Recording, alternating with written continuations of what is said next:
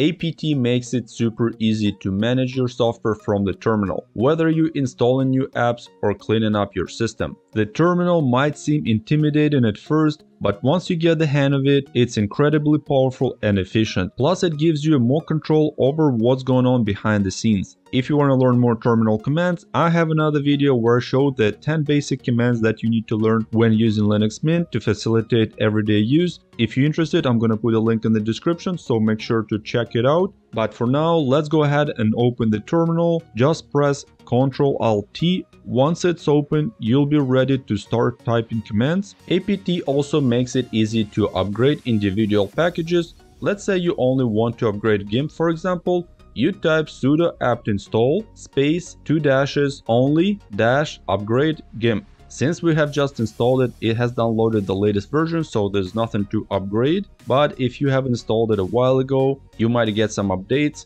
so you can check it later.